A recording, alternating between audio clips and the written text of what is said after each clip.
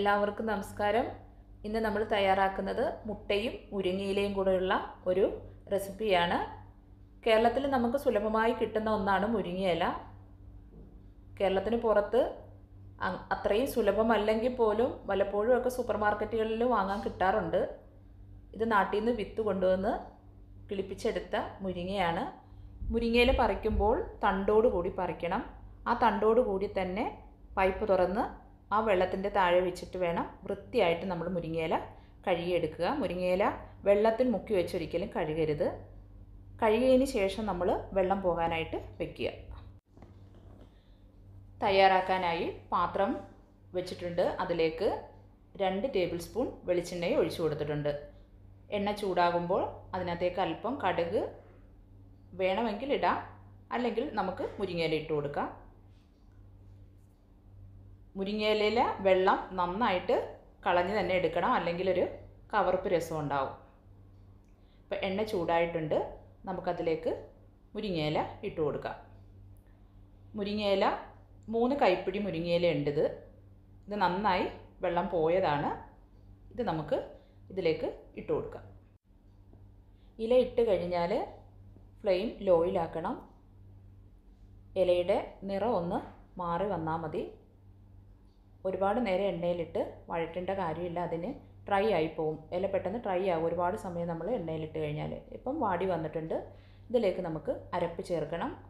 1 cup തേങ്ങ, 1/4 teaspoon മഞ്ഞൾപ്പൊടി, 2-3 ചെറിയ ഉള്ളി, എരിവിനനുസരിച്ചുള്ള പച്ചമുളക്, നല്ല ജീരകം, വെളുത്തുള്ളി ടേസ്റ്റ് ഇഷ്ടമാണെന്നുണ്ടെങ്കിൽ അല്പം ചേർക്കാം. ഇതെല്ലാം കൂടെ മിക്സിയുടെ ജാറിലിട്ട് ചതച്ചെടുക്കണം.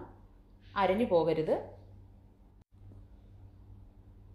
അങ്ങനെ ചതച്ചെടുത്ത അരപ്പാണിത്. ഇത് നമുക്ക് ഇതിലേക്ക് ഇട്ട് കൊടുക്കാം. ഇട്ട് കൊടുത്ത് അല്പം ഉപ്പും കൂടെ ചേർത്തിട്ട് നമുക്കിത് മിക്സ് ചെയ്ത് അടച്ചു വെച്ച് വേവിക്കണം. അരപ്പിൻ്റെ പച്ച ചൊവയൊക്കെ ഒന്ന് മാറണം, അതിനാണ് നമ്മൾ അടച്ചു വെച്ച് വേവിക്കുന്നത്. വെള്ളമൊന്നും ഒഴിക്കരുത്. ആവി കിടന്ന് തന്നെ ഇതൊന്ന് വെന്ത് വരണം. അല്പം ഉപ്പ് ചേർക്കാം. ഉപ്പ് ചേർത്ത് മിക്സ് ചെയ്ത് നമുക്ക് അടച്ചു വയ്ക്കാം.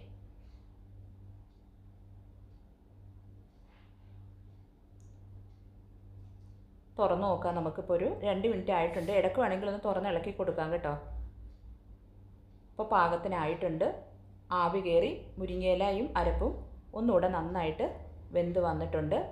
ഇതിലേക്ക് നമുക്കിനി ചേർക്കേണ്ടത്, സാധാരണ നമ്മൾ മുരിങ്ങയില ചേർക്കുന്നത് മുട്ട പൊട്ടിച്ചൊഴിച്ചാണ് ചേർക്കാറുള്ളത്. ഇവിടെ ഞാൻ ചേർക്കുന്നത് മുട്ട പുഴുങ്ങിയാണ് എടുത്തിരിക്കുന്നത്. 4 മുട്ട പുഴുങ്ങി ചെറിയ പീസായിട്ട് കട്ട് ചെയ്തെടുത്തിട്ടുണ്ട്. ഇതാണ് നമ്മൾ ഇതിലേക്ക് ചേർക്കുന്നത്. അതിട്ട് കൊടുക്കാം. ഇട്ട് കഴിഞ്ഞാൽ നമ്മൾ ഒരുപാട് സമയം ഇനിയിട്ട് ഇളക്കി കൊടുക്കേണ്ട ആവശ്യമില്ല. ജസ്റ്റ് ഒന്ന് പതുക്കെ ഒന്ന് യോജിപ്പിച്ചാൽ മാത്രം മതി. മുട്ടയൊക്കെ ഉടഞ്ഞു പോകണ്ട. പതുക്കെ ഒന്ന് ഇളക്കി കൊടുത്തു കഴിഞ്ഞാൽ നമ്മുടെ മുട്ട മുരിങ്ങയില തോരൻ റെഡി ആയിട്ടുണ്ട്. ഇതായിക്കഴിഞ്ഞാൽ ഈ പാത്രത്തിൽ തന്നെ വെക്കരുത്, വേറെ പാത്രത്തിലോട്ട് മാറ്റി വയ്ക്കണം. മുരിങ്ങയില അത് ചൂടിലിരുന്ന് വീണ്ടും ഡ്രൈ ആയി പോകും. വളരെ പെട്ടെന്നല്ലേ നമ്മളിത് തയ്യാറാക്കിയത്. അപ്പോൾ എല്ലാവരും ഇത് ട്രൈ ചെയ്ത് നോക്കുക. നല്ലൊരു റെസിപ്പിയുമായി നമുക്ക് വീണ്ടും കാണാം. നന്ദി, നമസ്കാരം.